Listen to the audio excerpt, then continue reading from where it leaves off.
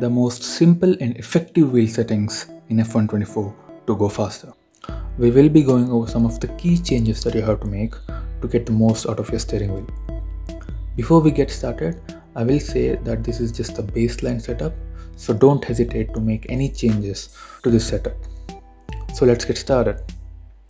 So coming to generic settings, there are two settings that you have to change. The first thing is the overtake button. There's two options for this, between hold and toggle. Choose whichever is more comfortable for you. The other thing is Logitech True Force Intensity. This only works for Logitech wheelbases and nothing else, and not other wheelbases. Again, keep it at default. You can change this right 110, but I prefer it at default, so 100 will be fine. The other thing is mapping, button mapping. There are four main buttons that you have to map.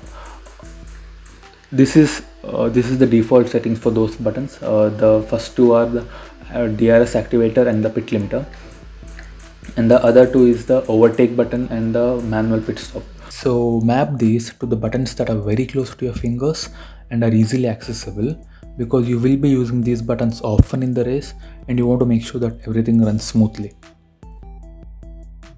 Coming to calibration, again, steering rate, keep it at 100%, don't change it.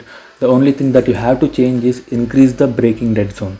Try to keep it at 4 or 5, because if you keep it at 0 and if you place your foot on the brake, there will be a brake drag on the straights and it might just deactivate the DRS also. So keep it at 4 or 5. You can play around with brake linearity or brake saturation if you have problems regarding braking. Increase the saturation at 10 and increase linearity to 10 if you want. So play around with this. It's very personal. Adjust it to whatever settings you feel comfortable. Next, coming to vibration and force feedback. Again, the vibration setting is set to 70, that's default, and on track effects, rumble strips and off track effect is set to 50, but 50 is way too much, so I reduce it to 20.